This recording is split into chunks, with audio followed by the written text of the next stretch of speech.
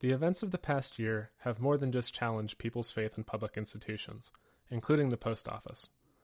Often when organizations look to perform damage control, they undergo a rebranding. In the case of the Postal Service, they look to deliver a new image.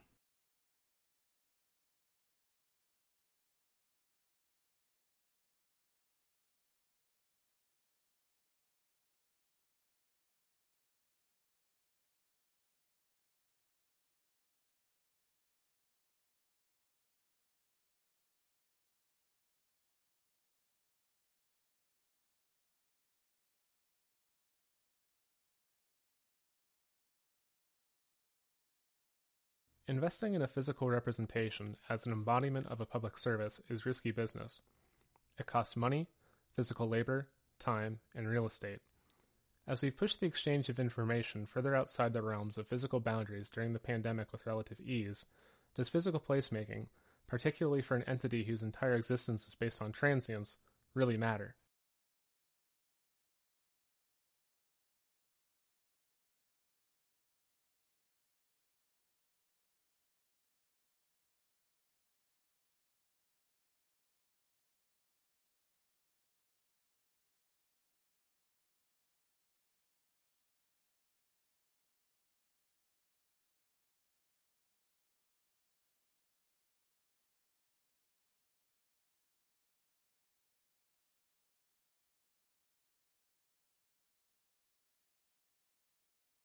Here we are viewing the desktop of a young architectural designer, cluttered, distracted, counting down the minutes until 5 o'clock. They receive an email from a faceless manager, not even personally addressed.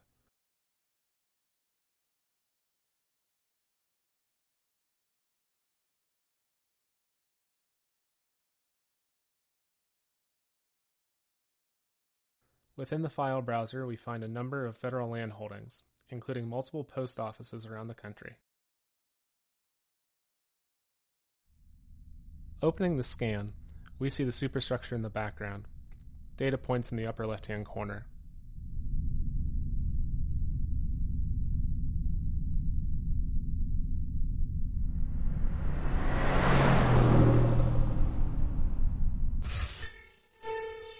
Suddenly, there is an immediate shift in ontology. The high-contrast images produce a machine-readable differentiation of material, remotely being compiled into elevations.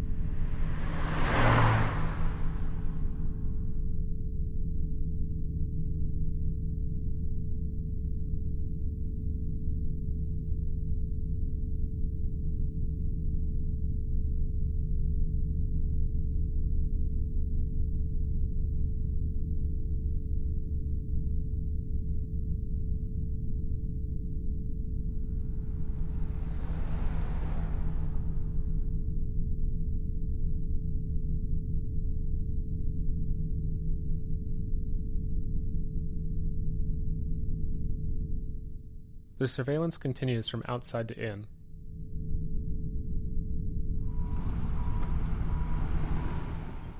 The logistical area.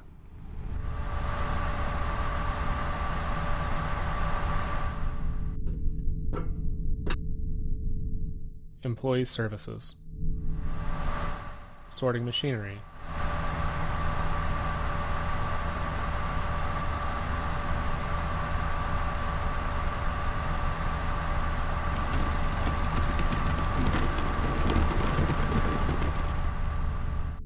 Offices and retail space.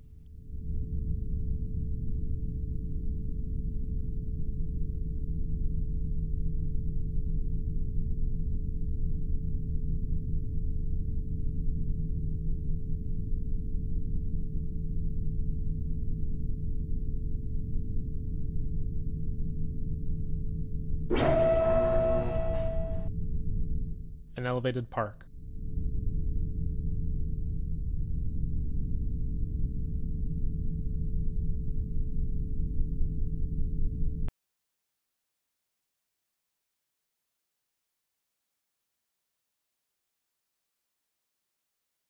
Eventually, these scans and point clouds can be understood in a three-dimensional BIM model.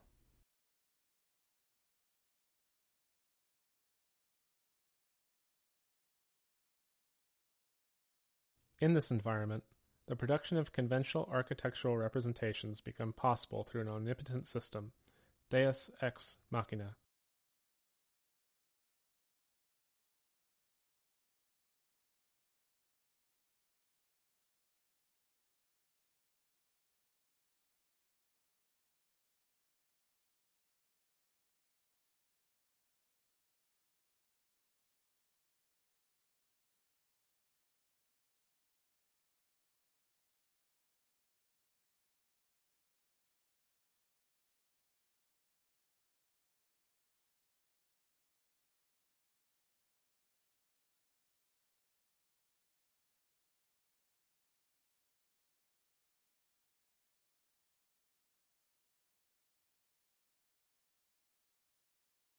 Aside from renderings, architectural representations typically lie outside of public interest. They are a means to an end, informational input to the process of construction and reproducibility.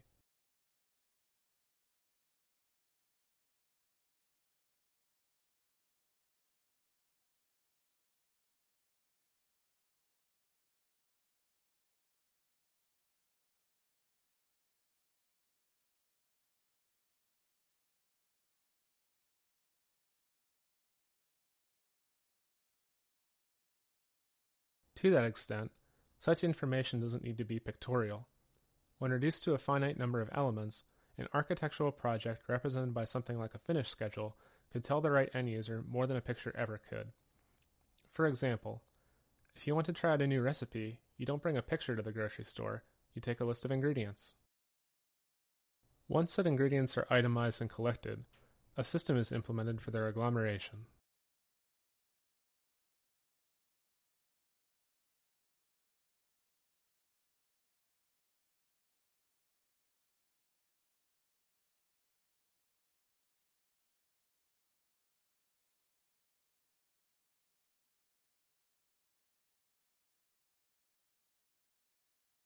If specificity of place is no longer a requirement for the relationship between image and information, it can be established elsewhere, both physically and metaphysically.